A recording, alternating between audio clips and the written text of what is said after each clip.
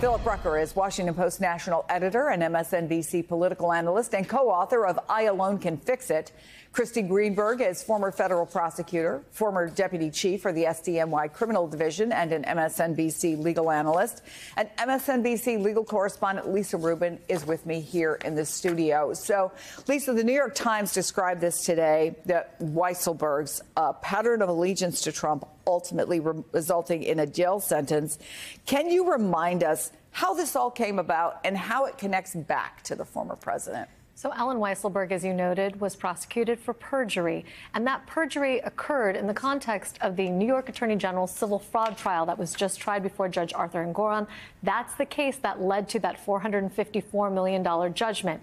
Both at two depositions and during trial, Mr. Weisselberg is accused of having lied about his involvement and the false valuation of Trump's triplex apartment at Trump Tower. You will recall that that apartment was falsely represented to be 30,000+ square feet, when in actuality it only has about 10,000 square feet.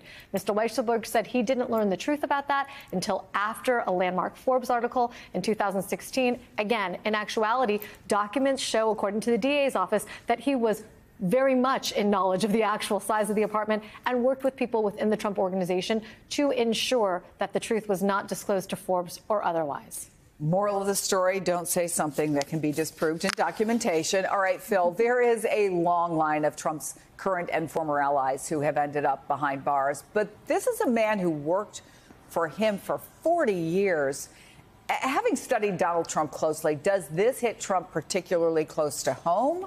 What do you make of what Donald Trump must be looking at, thinking about right now?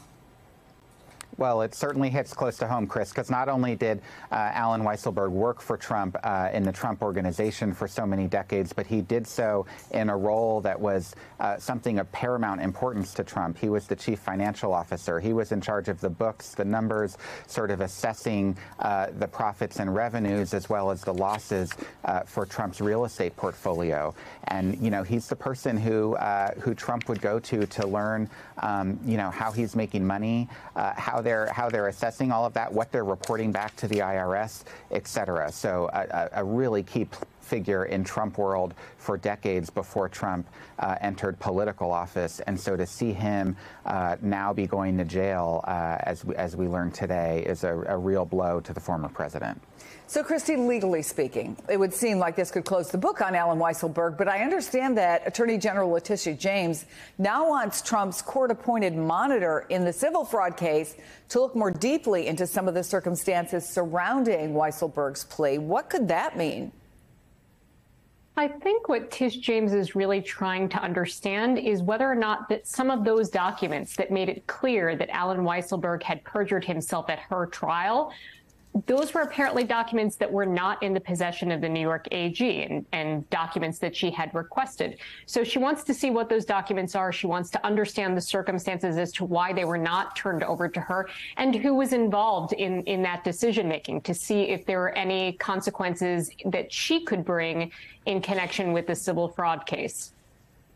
So, Lisa, all of that, it's against that backdrop that on Monday, there is still a schedule for jury selection to begin in the hush money trial.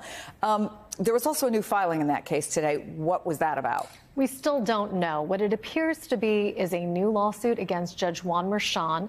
Other outlets are reporting that it has to do with his refusal to recuse himself from the case. But, Chris, I want to note for you that all the filings in this new case are sealed publicly on the docket. There is a possibility that we will see some appellate argument. We haven't seen that yet, but as soon as we know something, we'll certainly bring it to you here first. But what do you think the chances are we might know what it's about, or that it know will what delay? It's about? I'm not sure, because again, they're sealed right now. That hasn't been the pattern here of Trump's last-ditch efforts to delay this. What I will tell you is whatever it is about, I don't think it's likely to succeed. I told someone before the beginning of this week, buckle up. You will see any number of efforts made this week by Trump and his lawyers to delay the start of this trial and to create some sort of havoc in the public mind about what this trial is really about.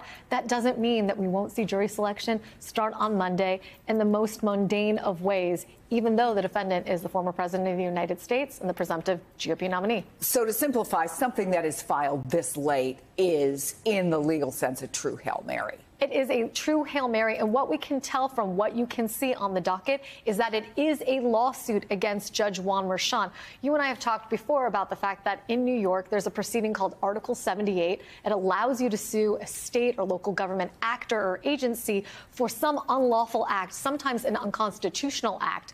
This might be Trump's way of suing Judge Merchan for refusing to recuse himself or taking other steps in this case that Trump will allege are not only unlawful, but so egregiously unlawful that they demand an immediate appeal.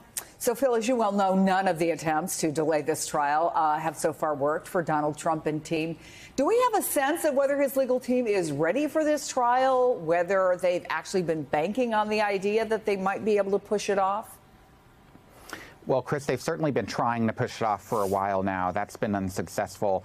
It does appear that the trial is set to begin next week with jury selection. And that, by the way, could take a number of days to get through the jury selection process. But his team has been anticipating a trial for some time. And frankly, it would be kind of legal malpractice if they weren't prepared with a strategy for that to begin. Clearly, the delay strategy was the pre-trial strategy. But once it begins, they'll have their own strategy to try to protect and defend Donald Trump in this trial. And, Kristy, there's something else that maybe points to some disarray on behalf of the Trump legal team. Maybe not, but you tell me, because according to the DA's filing, Trump's attorneys actually ended up subpoenaing the wrong guy. Can you explain that? Right. So they served a Jeremy Rosenberg, but not the Jeremy Rosenberg they wanted to serve. The Jeremy Rosenberg they're interested in is a former district attorney investigator. And they served the subpoena on the wrong person. That person said, I have no files. And by the way, I'm going to keep the $15 that you sent me that would allow me to, send you documents if I had them. And but wait a minute. So they send him $15 and they say, send me the files. And he's like, I haven't got no files, but I'm keeping the money. Exactly.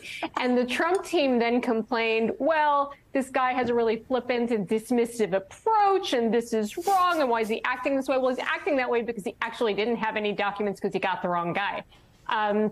So what they actually want... Does this stuff happen, I guess, maybe as a question? I mean, common name, or should any trial lawyer, but particularly at this level under this scrutiny, not make that kind of mistake? So they shouldn't make this mistake because this is a former district attorney investigator. And if they wanted to get the right person and not go around the DA's office, you can communicate with the DA's office about who you would like to serve a subpoena on. In fact, that is the proper procedure. Any criminal defendant in the state, before you get to subpoena a third party, or in this case, a party that's affiliated with the state, you should be having communications with the state that you wish to do that, and you need to get authorization from the court to do so. So there are procedures here, and it seems like the Trump team isn't following them, and that's really on them for not going through the procedures in the way that they need to be followed. I should not have implied that whoever got the wrong request would have spoken in double negatives. It was kind of a joke. Lisa Rubin, Phil Rucker, Kristy Greenberg, you cannot make this stuff up. Thank you all so much. Hey, everyone. MSNBC has a new and improved app. You'll get real-time alerts and analysis, live blogs, in-depth essays, video highlights, and the best 2024 election coverage. Download the new MSNBC app. Here's how to do it. You tap on the App Store on your phone. You hit search on the bottom right corner. You type in MSNBC. You click on the MSNBC app. You click on Get or the cloud icon and enjoy it.